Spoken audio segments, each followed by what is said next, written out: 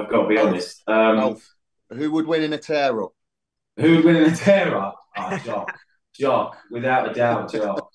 Without a doubt. I mean, it depends, though. It depends. But yeah, I would say, yeah, I just hope that those two worlds of audience viewership collide. We will destroy more enemy airplanes on the ground than the RAF will destroy in the air. Let the games begin. Who dares wins, and we will continue to dare. What are the chances of survival? 10%.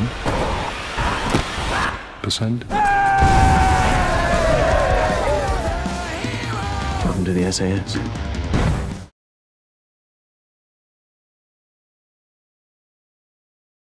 Sounds good. Hey, it's Jim Alexander with Real Talker. Yeah, I'll get it one of these days.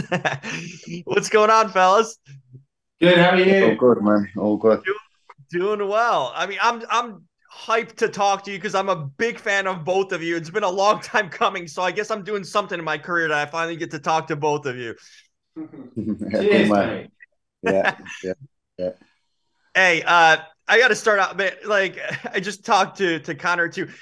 How much fun did you guys have offset? Because I mean, like what we're watching on screen, it seems like you guys would be up to shenanigans and have a blast offset. Can you share anything that you guys done? Because I'm curious about the other aspect. That's another movie, probably, or show right there. Yeah, nothing that'd leave its mark now. Do you know what I mean? We all had stuff to be getting up for in the morning, but Mm. yeah. I think because of the whole COVID of it all, we were bubbled in together for quite a long time. Uh, and there was a bar, and there's a bit of pool happening, a bit of poker, um, good bit of shenanigans. You are right there, mate. Bit of karaoke, what have you. But yeah, nothing that'd leave its mark now for too long. Yeah, Thank Christ.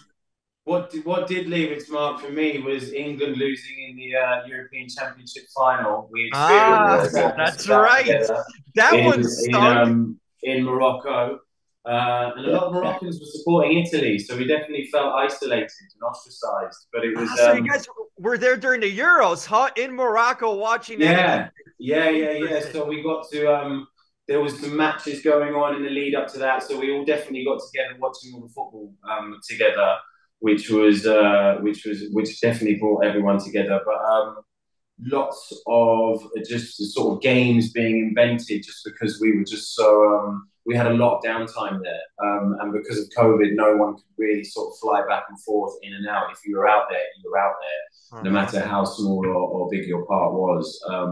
So yeah, definite shenanigans without a doubt. Dune buggies in the deserts, snowboarding or whatever. You know, getting a snowboard on some of the desert on the dunes. That was fun, and just lots of activities. I like that. You see, you guys made the best of your times there together. So that's cool. It's probably bonded you even more and made it come that much more alive on screen too. So it's a good thing all around. Jack, you played. I've seen a lot of your roles. You played soldiers before. What was this one like compared to some of the other work? Was it different, or it kind of felt natural for you going back into something kind of a comfort zone of playing a soldier? Tell me about that. Oh yeah, I think it was just a total no-brainer. Mm-hmm. Like I've never set out consciously and said, look, I just want to play soldiers all my life, all my working life. So yeah, this one came along, and obviously, but I've been aware that it is an area that I've been before. It was just too good to pass up on. And what you Mm-hmm. have with Paddy Mayne is like a real kind of character study, that I think does separate it from anything I feel like I've done before. Um, so yeah, I'm fascinated. I'm fascinated with Paddy Mayne. I'm fascinated with this detachment and this story and all the characters within it. Um, so it was a real buzz to be a part of. Alfie, I'm thinking when I watch stuff, my mind wanders. So I'm thinking there, what would Mr. Greyjoy, in a sense, how would he do with the Rogue Squad here? And then the other way, I was thinking too, how would Jock do in the Game of Thrones world? Like, can you help me out here putting this together? I mean, in terms of how Theon would fare in the desert, yeah, would they put him with the squad? Who would? I don't really know how to answer that. I've left that Who'd win in a fight so long ago, and even in terms of Jock, you know, sort of I played this character like a year ago, a year and a half ago now, a year ago, yeah, a year ago. And so, in terms of those two worlds colliding, I wouldn't quite know how to articulate that. I've got to be honest. Alf, who would win in a tear-up? Who would win in a tear-up? Jock. Jock, without a doubt, Jock. Without a doubt. I mean, it depends, though. It depends. But yeah, I would say, yeah, I just hope that those two worlds of audience viewership collide. There you go. I think they will. I mean, they follow you guys. But you see, this is what happens. I mean, I watch something, I get into something, I see your guys' work previously, and start thinking of crazy stuff like this. So thanks for playing along, at least with that. No, thank you. Thank you. I mean, hey, you guys talked about football in here, England. I mean, we're right at the World Cup a week away. What do you guys feel about this? Like, do you think England can redeem themselves, or is the squad kind of maybe taking a back turn with some injuries? What are you feeling now?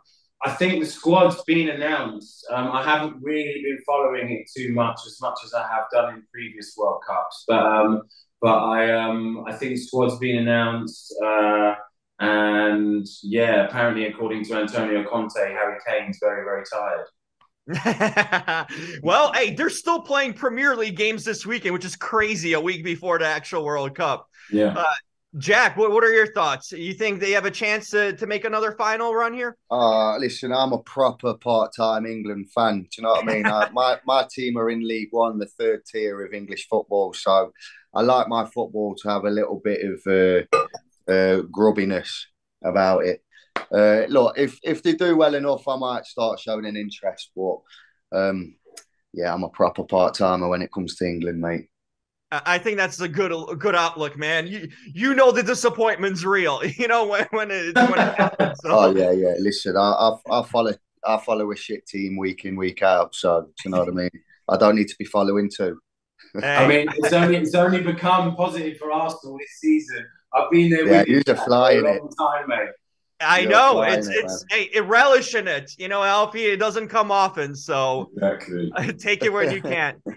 Hey, fellas, I had a great time chatting with you. I'm so glad I finally got to talk to you. Like I said, I've been a big fan of both of you, and you guys did a tremendous job on the show. So hopefully there's more to this story and seeing you guys return together.